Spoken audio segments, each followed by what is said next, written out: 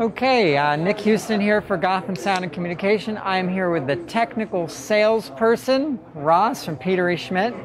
How are you, Ross? I'm good. How are you? Good. Thanks for coming in. So, briefly, tell us a little bit about Peter E. Schmitt, because you guys represent a lot of brands. We do. So the Peter E. Schmitt Company represents somewhere between 16 and 18 brands in the New York City metro area, most notably Shure, QSC, Digico, EAW, and of course, why we're here today, Syntax, SKB, and K&M.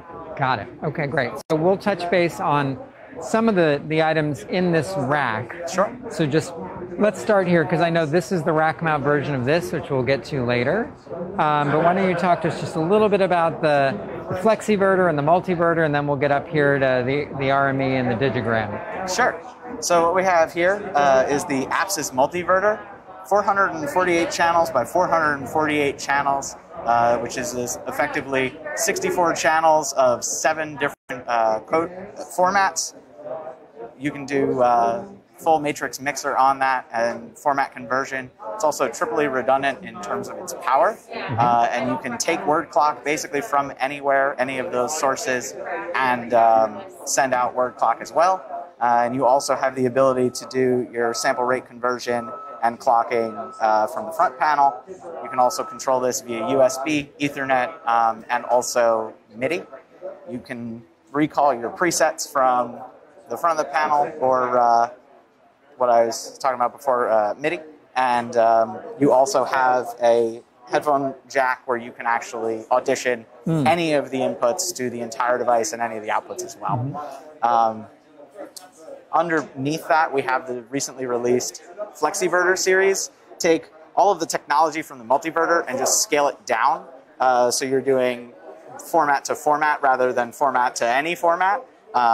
So it brings down your cost, your scale, your size, and you can actually also now use these as an extension of the Multiverter if you need additional inputs or outputs. I have the Dante and the AES3 here, so that's actually 2 dB25 on the back for AES 316 channels, and then you could bring that in as an extension. Got it. Okay. So now let's get up to here. Let's talk about this Rme Fireface Ucx. Yes, so this is the Fireface Ucx2. You've got 2 mic line inputs, 2 line inputs, and then on the back here you have an additional 4 line inputs, 6 balanced line outputs, MIDI in, out, ADAT in, out, word clock is either in or out, and then AES, EBU in and out with SpeedIF. We also have our USB connection, which is typical on most Rme devices, and this little do-rack here. You can plug in up to a 2 terabyte drive and record. I'm not sure how long that would last, but I don't think you're going to run out of space for quite a while. And should point out that it is does take 12-volt DC, so yes. It's something that could be in a portable system on a rack. Absolutely. Either as a computer interface or as a standalone recorder. And as with most of the Rme line, it works with Total Mix, which would be your actual on-PC GUI. That is your on-PC GUI, not the software to operate this. So you can set up on your PC, disconnect, and keep going. And it's going to retain your settings. Cool. Okay. So potentially, we're mostly in the location sound world, but potentially something great for playback. Absolutely. Or even as a backup recorder standalone. Yeah. For 8 channels analog and maybe an additional 2 channels AES. Yes. Go for it. No time code, but that's not necessarily what we're looking for. Right. All right. So now tell us a little bit about this Digigram here. The sure. Iqoya. Yes. So this is the Iqoya Talk from the Digigram line. Digigram is a codec company traditionally used in broadcast applications. This guy is your broadcast from anywhere. Power in or dual redundant hot swappable power. There are 2 Ethernet ports, if you can get a shot of that. 2 Ethernet ports, those could be set up to hit 2 different ISPs to send out. Also 2 SIM card slots, so you could send via 2 different networks out. And then it also can connect via Wi-Fi. So if you need data, you've got 5 different ways to get it out. all of which can be concurrent as concurrent backups. On the front of the unit here, we've got 2 XLR inputs, line or mic, with phantom and a high pass. And then you also have 4 headphone outputs. From a headphone standpoint, you have 1 for each of the dedicated talkers, and then 2 for your guest. And then on the back of the unit, we have XLR in, 2 pair, XLR out, 2 pair, and you also could use those as your AES. And finally, we also have GPIO on the unit, which lends it a lot to the broadcast application use. What's really exciting about this, you could send somebody out who only knows how to power it on and plug things in, and when they sign in, you can actually control it remotely from Iqoya Connect. So I'll just back up here and go to my connection screen.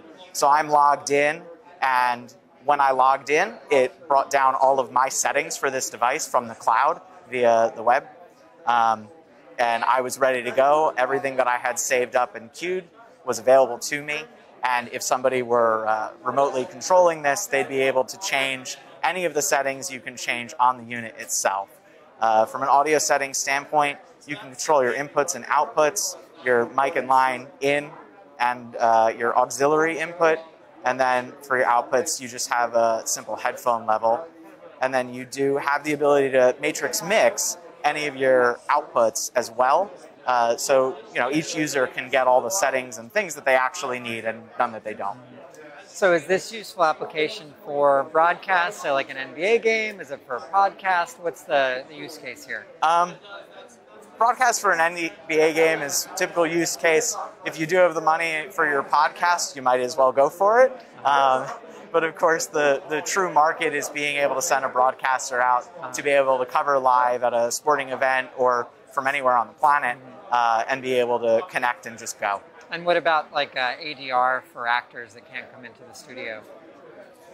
You could do that. From a latency standpoint, you may be a little bit further out than you would want to be. However, for that application, rather than going all the way up to this, you could use a web link. So we have the ability via Iqoya Connect as well to just do a link that you'd be able to bring down and log into your web browser and choose your audio interface on your computer for that remote individual, and they'd be able to listen and talk. And you can, so in the larger scale, Digigram and Iqoya have the ability to be one-to-one, one-to-many, or broadcast. And so you could also use this in an application where you're actually setting this up to your web stream. Down here I have the X-Link, which I've previously set up at home and connected to Last.fm, been able to plug in whatever content I want or to give a webinar live and have folks, instead of using Zoom audio, be able to actually use this to just listen in at a much higher quality and a much higher bit rate. Okay, awesome. Ross, thank you very much. Absolutely. All right. Peter, any questions, comments in the... All right, very good. So again, thank you. You can watch this video and others at gothamsound.tv. As always, you can follow us on Facebook and Twitter, and contact us at info@gothamsound.com with questions, or if you want to arrange a demo for anything you've seen here today. Thank you so much for watching.